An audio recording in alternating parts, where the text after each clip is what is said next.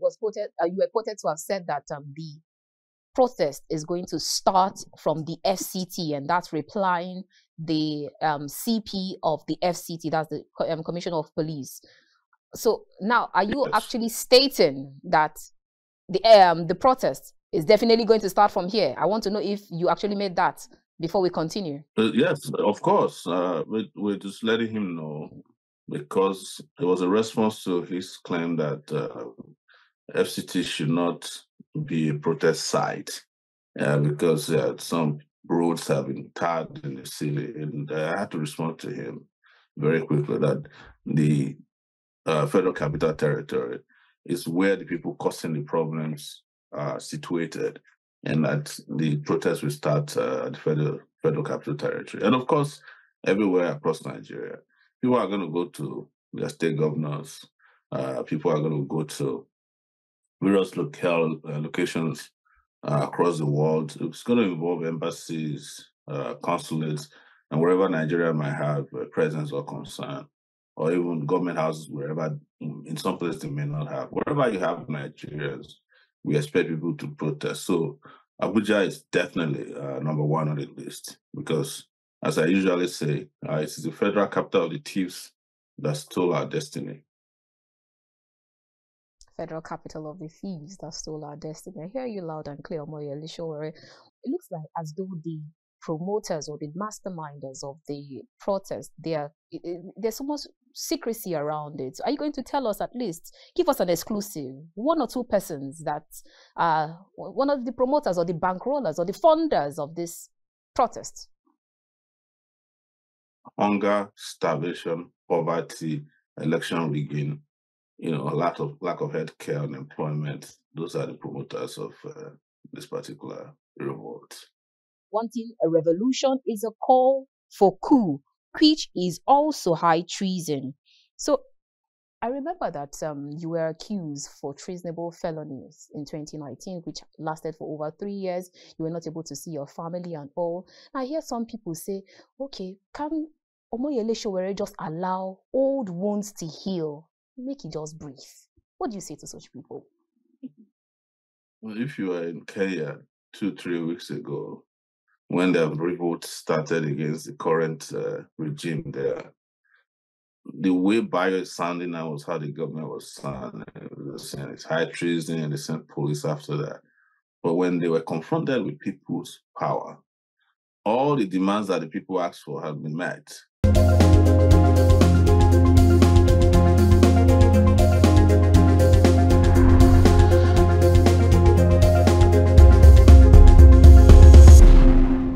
Begin this conversation first taking a quote from Desmond Tutu, a South African bishop and theologian. He once said, "If you are neutral in situations of injustice, you have chosen the side of the oppressor.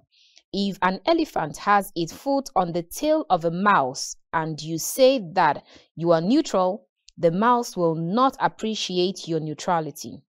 All right, my next one will be from Williams Faulkner, who is an American writer, who once said that never be afraid to raise your voice for honesty and truth and compassion against injustice and lying or greed. If people all over the world would do this, it will change the earth. Absolutely spot on. My last quote will be from Buckminster Fuller. He is an American architect. He once said, "You will never change things by fighting the existing reality. To change something, build a new model that makes the existing model obsolete." Okay, now let's see how this quote relates to what we'll be discussing today. Very warm greetings and welcome to The Conversation. We're reaching you from KAFTAN's television studio here in the nation's capital, Abuja. I am Annabelle Oji. As the clock ticks for the August 1st, 2024 nationwide protest against hunger and bad governance in Nigeria, fingers are pointing at the losers of the 2023 presidential elections as the masterminds behind the planned protest. The Labour Party has refuted claims made by the presidency that it is presidential flag bearer Peter Obi and his supporters that are behind the planned nationwide anti-government protest scheduled to hold on August 1st. The presidency described calls for the nationwide protest against hashtag Tinubu must go and Revolution 2024 as treasonable. Now, my guest on the show today is Omoyele Sowore, 2023 presidential candidate for AAC, and we'll be talking about the hashtag endbadgovernance, hashtag revolution now. Hello, Omoyele Sowore. Good to have you on the show. Thank you for bringing me. Thank you so much. Great. Okay, so I will start first by asking, because there seems to be a list that has gone viral, and this list is ascribed to you. It reads, and quote, Sowore named political stakeholders behind alleged plot to incite Nigerians to riot, and some of the notable names mentioned include President Bola Ahmed Tinubu for alleged massive corruption, election rigging, and harmful economic policies since May 29, 2023, Senate President Godswill Akpabio and House Speaker criticized for ineffectiveness, CBN Governor Yemi Cardoso accused for devaluing the Naira, IGP Kayode Egbetokun alleged to have reduced the police force to a corrupt institution, EFCC chairman for allegedly aiding and abetting crime and corruption, Chief of Army Staff alleged collusion with bandits and terrorists, Chief of Navy Staff allegedly involved in crude oil theft, Comptroller General of Customs accused of allegedly aiding cross-border crimes and corruption, judges allegedly accused for bribery to pervert justice, and the INEC chairman criticized for organizing flawed election that brought forth corrupt officials. Kindly affirm or debunk that this post is from you, Omoyele Sowore, before we continue. It is from me. I listed those individuals. The list has grown up to 20 of them now, who are the architects of the misery that's now provoking Nigerians to engage in a revolt. What I meant by releasing their names was because had they not done what they did, the mischief against and the conspiracy against Nigerian people, nobody would probably at this time be thinking about a revolt.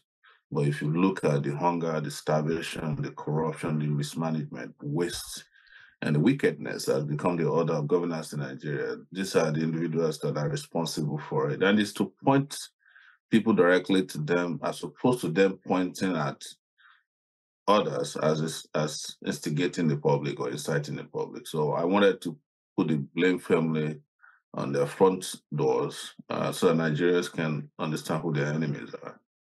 Okay, so now that we are already sure that you made that post, but then I'll ask you, you also type on your Twitter space or X saying revolution now, hashtag end bad governance on social media and all, but you're currently not in Nigeria. So if the protest eventually holds on August 1st or starts on August 1st, are you going to be on ground to join the protest, or you will be mobilizing virtually? That's irrelevant. This is a thing that affects everybody in Nigeria. And I'm just one person who has participated in more than 200 protests, both at home and abroad. And by the way, this protest is global in nature. So anybody who is interested can participate anywhere, offline, online, virtually, whichever way you want to call it. But I don't want to pay mind to this particular question because it is a question that is relevant to where we're headed, which is to liberate our country from wherever we might find ourselves.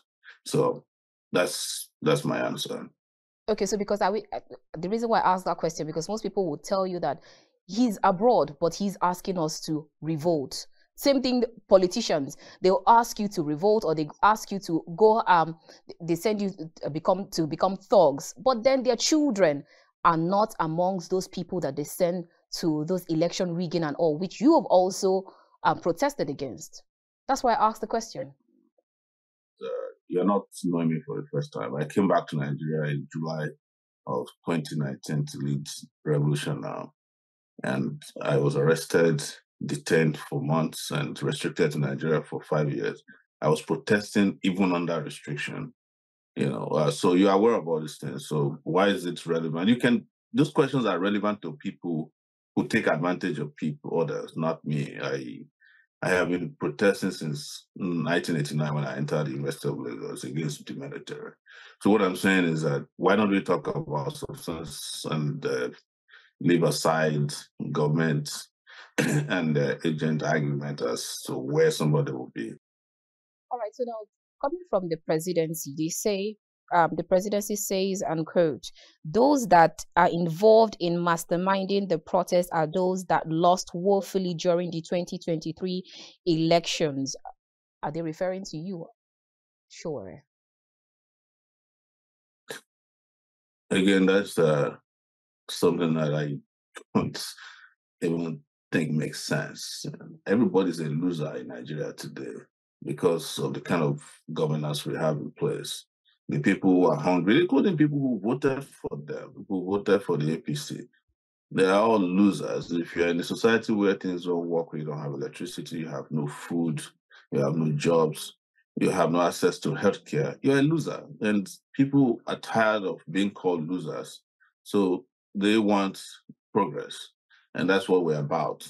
If you win an election and you don't perform, you put incompetent and corrupt people in place, you are the loser. You are the one who actually who should be referred to as a loser, someone who is giving authority to govern, who misgoverns. That's the real loser, not people who are asking you to do what you're elected to do.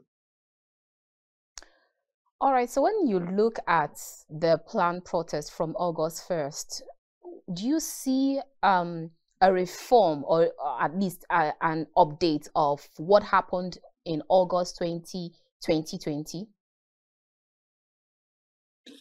No, I imagine you're referring to October EndSARS 2022, which is EndSARS. Yeah, that was October. October, I beg your would pardon. imagine that a lot of Nigerians will come out and ensure that they overwhelm their oppressors to the point that the oppressors will have no any other alternative than to either surrender or flee. That is the nature and character of the protest that has been planned. What he did in 2020 is to arm peaceful protests, send SUVs in Abuja with security agents to start attacking people, move people from Katsina, Kaduna to attack innocent protesters. And then when that didn't work, they sent the army to the toll gate to kill innocent protesters. That would not be acceptable and tolerated this time around. And I think they've gotten that memo already. So, because they can't keep holding Nigerians ransom forever. At the point, people are going to break free. And I imagine we're getting close to that period now. All right. When you hear people like President Bola Ahmed Tinubu and then some other religious and traditional rulers ask Nigerians not to go forth with that protest, does that by any means, is it going to deter people, or people are still willing to move regardless? They've been bribing religious leaders and they have never stopped people from moving against the government. When we were students, they used to boss or fly religious leaders to Abuja during the military era, show them videos, and they'll come out, of course, after having been bribed and say, we see the reason why the election was annulled. We now know why people are being framed for coup plotting. These things are not new. The truth is that one of the reasons why Nigerians are very determined to revolt this time is that they are also tired of the lies they have been told from the pulpits, from churches and mosques and whatever religious places across the country. And they know that most of the traditional rulers have sold themselves, sold their soul to the government because of filthy lucre. And but this is not the first time it happened in the history of mankind. So many people who ended up as slaves today were sold out by their religious and traditional rulers. in history. So let them keep doing what they know how to do best. The people will do what is needed and necessary. So, All right. So wait, you actually talked about the fact that during the NSAS protest, you talked about how it was infiltrated and all of that. So this morning, headline I saw where it was quoted, you were quoted to have said that the protest is going to start from the FCT, and that's replying the CP of the FCT, that's the Commissioner of Police. So now, are you yes. actually stating that the protest is definitely going to start from here? I want to know if you actually made that before we continue. Yes, of course. We're just letting him know because it was a response to his claim that FCT should not be a protest site because some roads have been tarred in the city. And I had to respond to him very quickly that the Federal Capital Territory is where the people causing the problems are situated, and that the protests will start at the Federal Capital Territory. And of course, everywhere across Nigeria, people are going to go to their state governors, people are going to go to various locations across the world. It's going to involve embassies, consulates, and wherever Nigeria might have a presence or concern, or even government houses, wherever, in some places they may not have. Wherever you have Nigerians, we expect people to protest. So Abuja is definitely number one on the list because, as I usually say, it is the federal capital of the thieves that stole our destiny. Federal capital of the thieves that stole our destiny. I hear you loud and clear, Omoyele Sowore. I know there's this it looks like as though the promoters or the masterminders of the protest, there's so much secrecy around it. So are you going to tell us, at least give us an exclusive, one or two persons that are one of the promoters or the bankrollers or the funders of this protest? Hunger, starvation, poverty, election rigging, a lack of healthcare, unemployment. Those are the promoters of this particular revolt. Okay, so now let me quote. All right. Beneath your X post you made, you asked people to also add you said, and quote, "But we are not rioting. We just want a revolution, no going back." And according to the presidential aide, that's Bayo Ononuga, he said, and quote, "If they understand the meaning of the hashtags, they will realize that they are making a clarion call for treason. Wanting to end elected governance or government is high treason. Wanting a revolution is a call for coup, which is also high treason."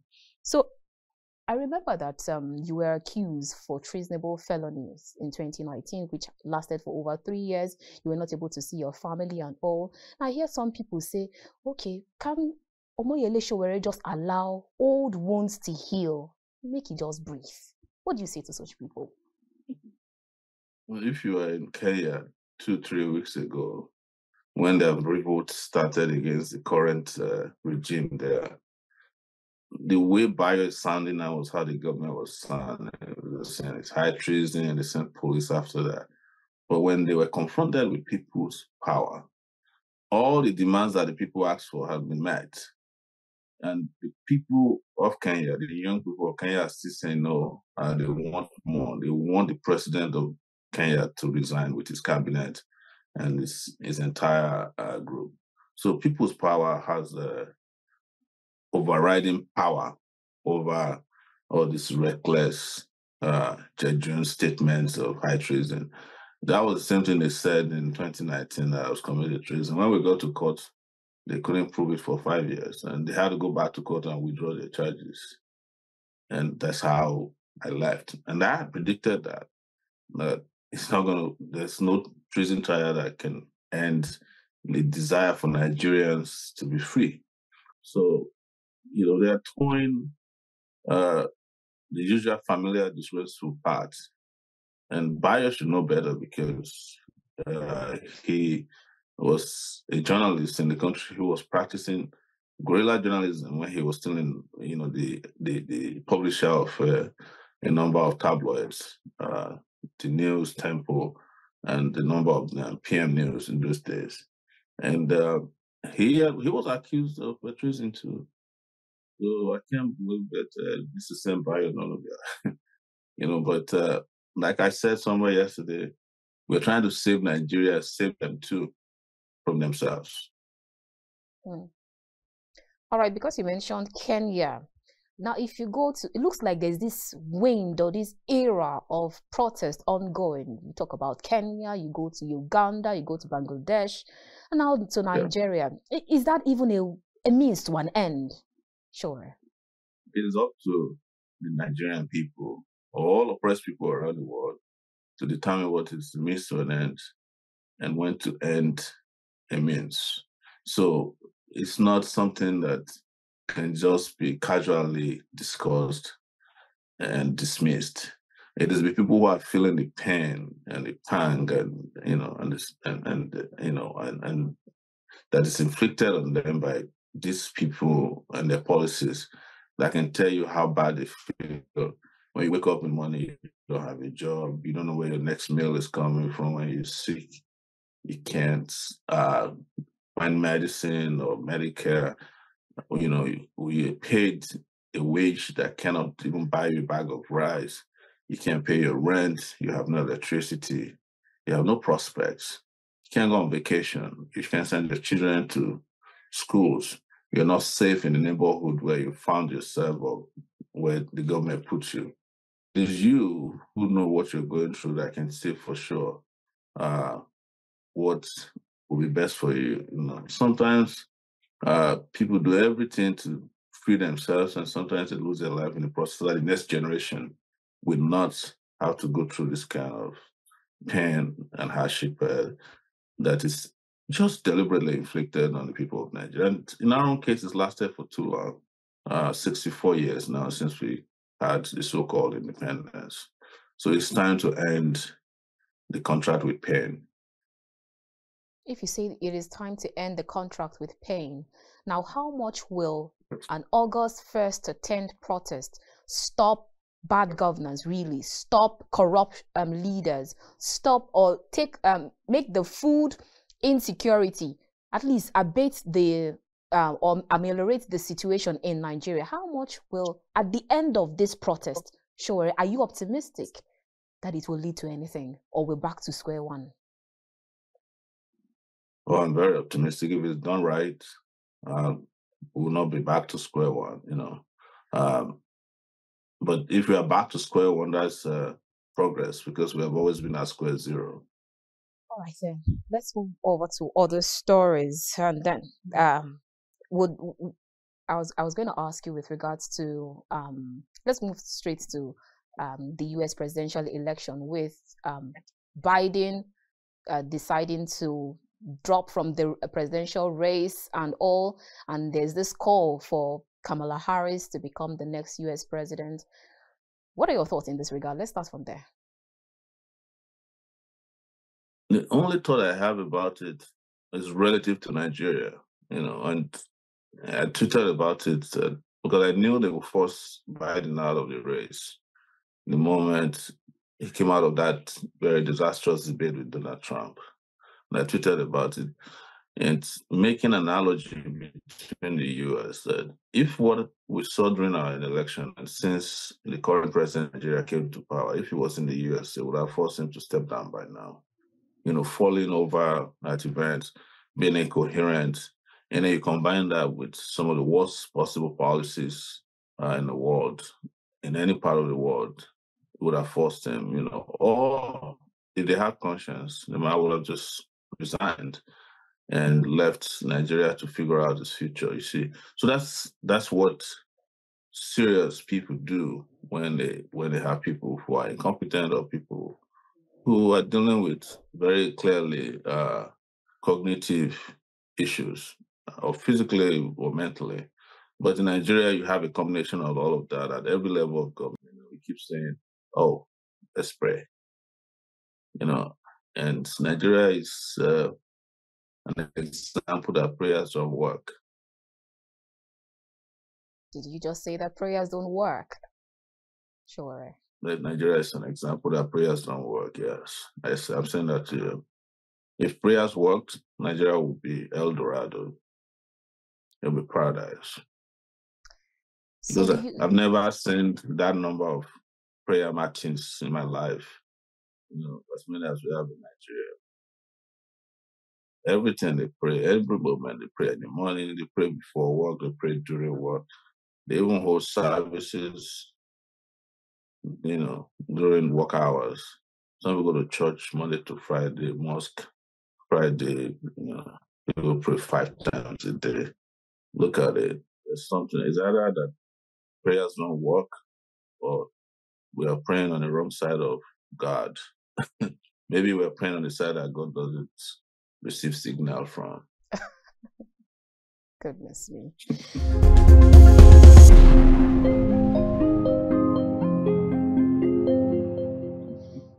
All right, let's still stay on the U.S. presidential election. Do you see a female U.S. president coming soon? To be honest with you, I am not a big follower of U.S. elections, even though I live here.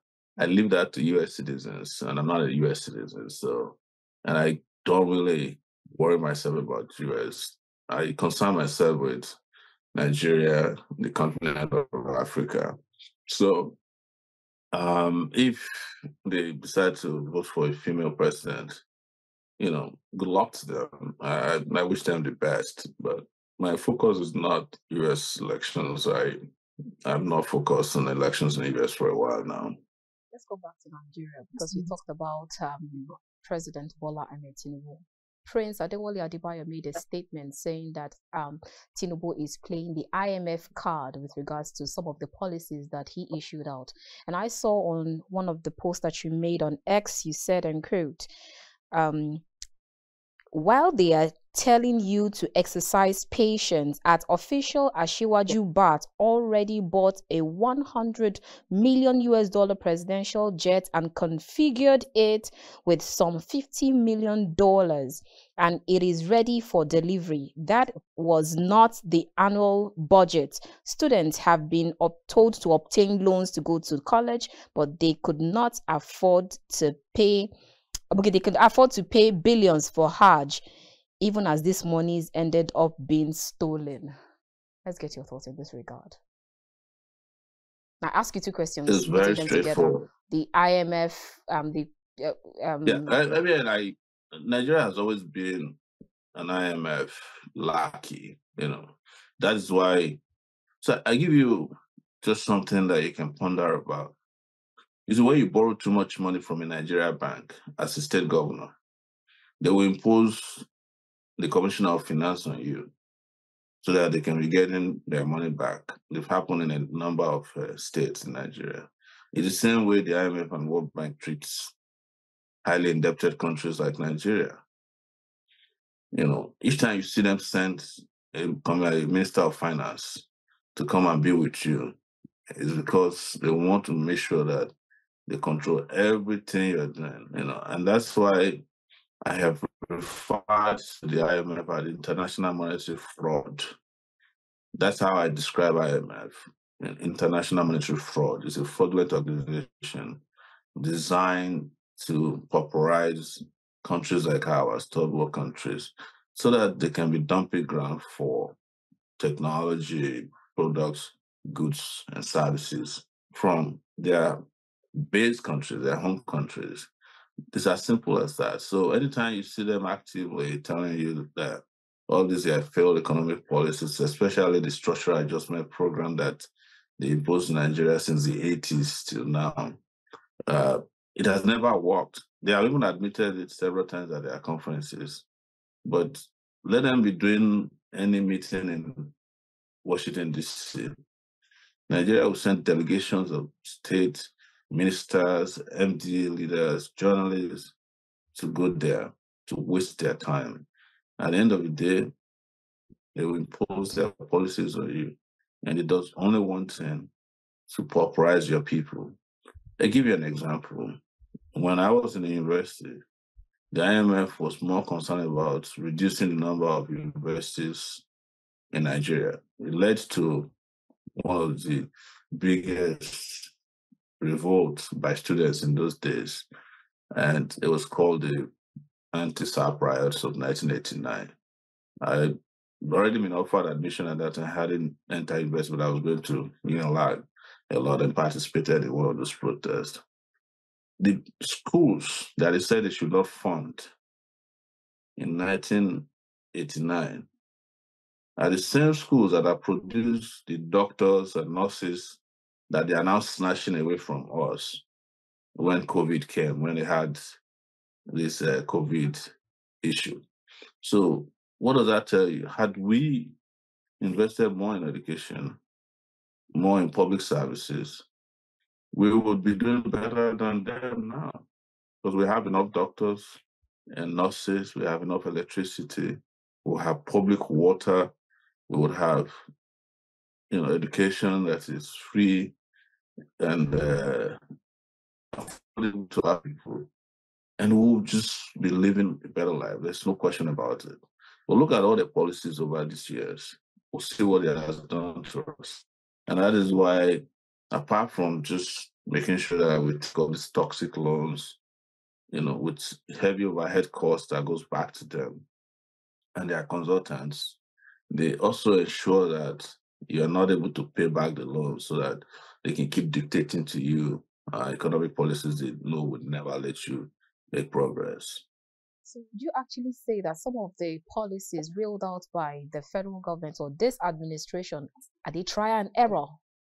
It's more than trial and error because somebody waking up on the day he's sworn in as Nigeria's president who says to you, I'm removing subsidy without any studies undertaking to show what the impact will be on your people, 200 million people.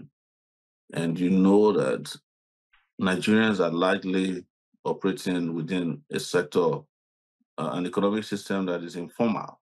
What it means is that a lot of people have to go out on a daily basis and find something to scavenge on, So that's why if you're driving around neighborhoods around Nigeria, almost all around Nigeria, everybody has a store in front of their house. So that's selling fish or selling yam, because that's how people survive. Even those who have daily jobs must still sell something on the side, water, soda, what you call minerals in Nigeria, for you to survive. So the moment you jack up the prices of goods and service, of petroleum resource and petroleum, then you have ruined whatever is left of their ability to get a little bit of cushion to carry out their daily lives. And it has immediate impact. It goes as far as affecting your rent. It's not only transportation, everybody increases their price based on that. And then you do another terrible policy, monetary policies, monetary suicide. You float your currency when you know that whatever comes into Nigeria doesn't produce much. So, and if you add that to the cost of doing business in Nigeria, without it, that's why a lot of factories are closing down. Because don't forget that the lie they have been telling you about subsidy is that anytime they remove subsidy, they will invest subsidy, the gains in social services. But you ask me, what happened to the gains they have made from the removal of subsidy from diesel? Because diesel is not subsidized. Jet A1 fuel is not subsidized. A lot of petroleum products in Nigeria are not subsidized. They're not. What did we gain from that? And since the subsidy was removed last year, May, what has Nigerians gained from the removal of subsidy? They will show you a pamphlet of how governors get paid every month, allocations, right? But everybody knows that the moment the governor gets allocated a certain amount of money, he converts it to dollars and move it out of the country. The rest is wasted and irrelevant things, private jets hiring, attending to things that have, and then security votes that help them steal whatever is left. All right, so I hear you loud and clear with regards to fuel subsidy. You talked about structural adjustment programs. So I'm sure that you are among those who believe that structural adjustment program is part, in fact, one of Nigeria's biggest challenge. It started from there. Now, because you talked about fuel subsidy, let's move straight to Nigeria's energy sector with uh, Dangote making some allegations with regards to his refinery. I've seen quite a number of posts or statements or reports where he has made some very daring statements, and then he stated that some NNPC guys, they have their plants, their blending plant in Malta, and then he was fingering the NNPC's GMD. What are your thoughts in this regard? Most people would say that they're just trying to stifle the refinery. Why he's saying that his friends are even laughing at him for investing in Nigeria. Even some people do not agree. Are you in line with this or in tune with this? You know, the interesting part is that Nigeria is such an interesting paradox. It has failed the poor. Now it's starting to fail the rich. In fact, it's failing those who has failed it. And the reason I said this is that who would ever think that Dangote will become an activist overnight, quote unquote, because his own interest was at stake. The refinery that he built was built almost by Nigeria. You know, they gave him all kinds of waivers. He got a special rate for currency, the dollar to naira rate was special to him. And eventually they're saying that the refinery is not even completed. And this is nothing new. I have been saying this, that this is all a fraud. And what will shock you is that when these guys were building refineries or were asking Nigerian states to stay business, and they said they're capitalists and that they have capital to, you know, build refineries and run it efficiently. The same people are turning around a few years later and say, oh, we want to sell the refinery to you if you want it. So they now want Nigerian states to buy the refinery. But what I'm trying to say is that it's the same people who have made it impossible for the federally owned refineries to work, that are now crying out that they have been stifled. So if Dangote wasn't having problem with the Nigerian government, I'm sure by now he would be one of the people asking people not to protest, that things will be all right. So you see where we are, but we have always considered this brazen, crony capitalism that they do. It's not good for anybody. And now it has caught up with them. The lies they've told that, you know, capitalism is the best system of economic progress has been exposed because they're not capitalists in the sense of it. These guys are just rent seekers. And their biggest business is government. That's why they're always interested in who becomes Nigerian president, donate huge amount of money to them, help them to get to power so that they can control the levels of economic power, as it suits them. So there's nothing new about Dangote crying out. It was going to happen. So this is going full circle now, 360 degrees. So I hear you say that they are interested to know who will become Nigeria's next president and donate money to them. Did they do that to you, Sowore, when you were contesting? Oh, I don't speak their language. I don't belong to their class, and we have mutual hatred for ourselves because I don't want to be part of anybody who's cheating the people. So they don't even call me to such meetings where they make donations. So when you walk around the FCT, you just see President Bola Ahmed Tinubu's banners and posters strategically placed, and they're asking for 2027 we go again. Definitely, I'm sure he might not be the one that organized or it could be supporters that are putting up those banners. So in 2024, we're already talking about 2027 election. What is going on here? It's because they understand Nigerians that people have been pauperized to the point that, you can insult them whatever you want, with whatever. You can put an insult on a billboard for Nigerians and they'll still go and stand under it and praise you. So that's what happens when you completely muzzle your citizenry and you engage in what is globally known as state capture, when you capture every part of the state, security agencies, banks, and all that. So that's what you should expect.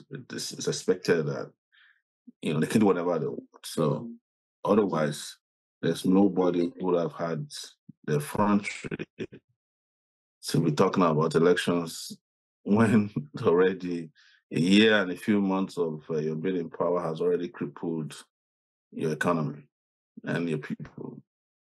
Oh, I hear you loud and clear. Now let's move straight to talk about other matters with regards to business. I hear you say that most of the people who were in fact, you mentioned, I will quote you, you said some of the people who ensured that the federal government's refinery don't work are the people that are now complaining. Are you referring to Dangote as some of the people who stifled the refineries? You remember that there was a time that the refineries were sold to Dangote, and then it was Port Harcourt refinery and another one. And then that was under Obasanjo. And then when Yaradua later came, he reversed his sales. So ever since then, every effort has been made to ensure those refineries can work. And he now went and built his own refinery using resources that belong to Nigerian state. As a matter of fact, the government of Nigeria invested over $2.7 billion in his refinery. And they also went ahead and commissioned the refinery.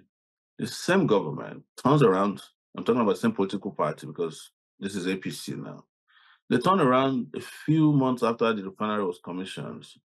The refinery was commissioned without producing a single drop of petroleum product. And then they come around and tell you after it's been refined that the refinery that they commissioned is not licensed.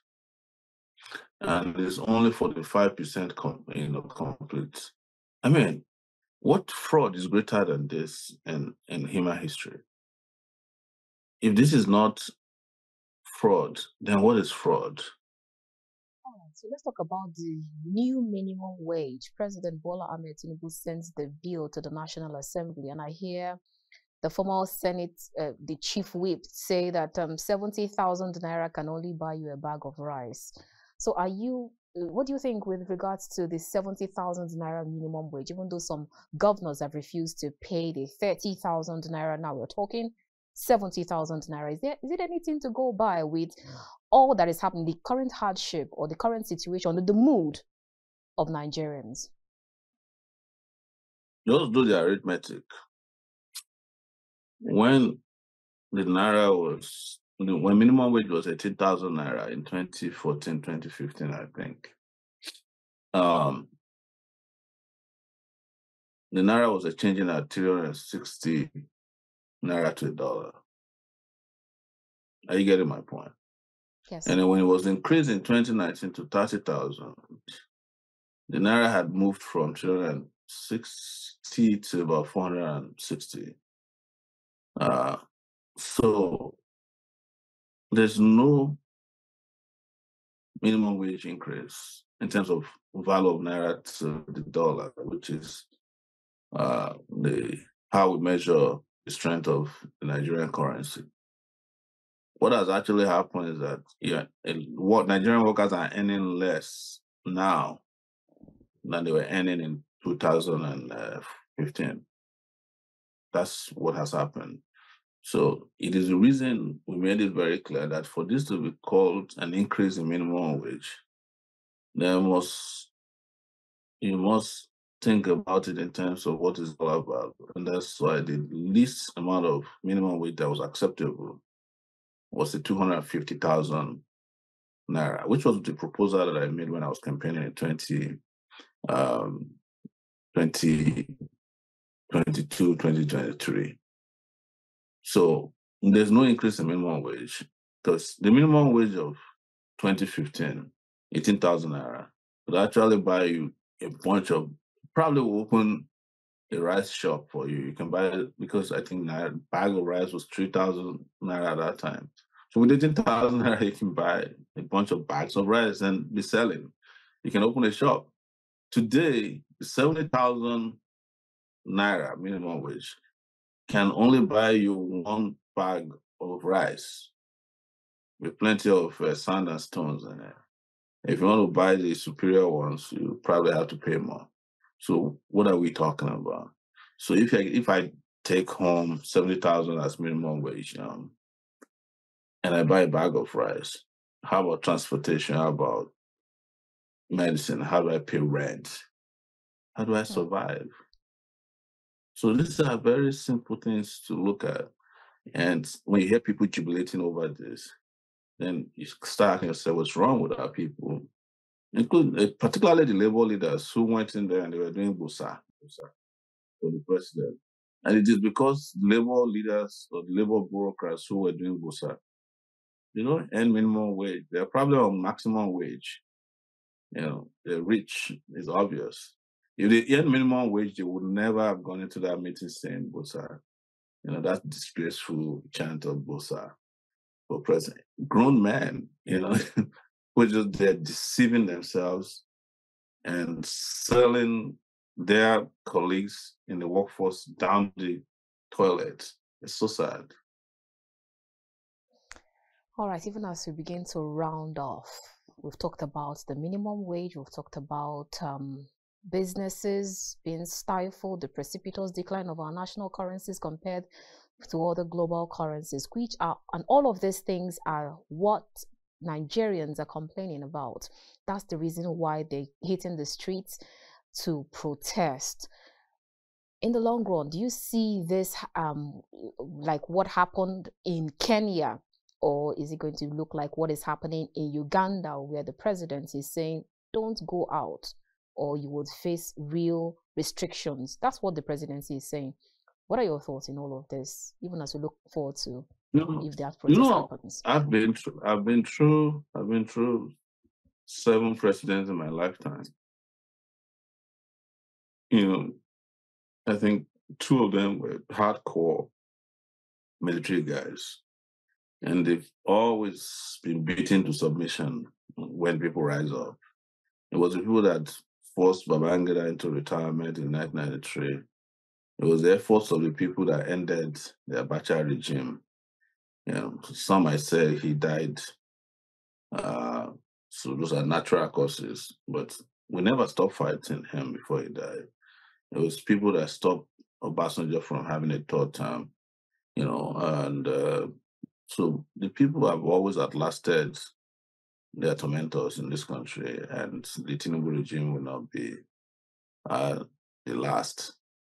But they might be the first to have a strong taste of resistance that you may not have seen in a while in Nigeria, going by their own particular intoxication with power and arrogance. Speaking of which, we saw the bill, the National Assembly actually proposed a bill to have so that the presidency can spend at least 6 years for one term. And then some people are even saying that 4 years, we're still complaining, and then you're thinking of 6 years for one term. If let me play the devil's advocate, would you actually accept such bill, especially if you have become the president? Does that look good to you?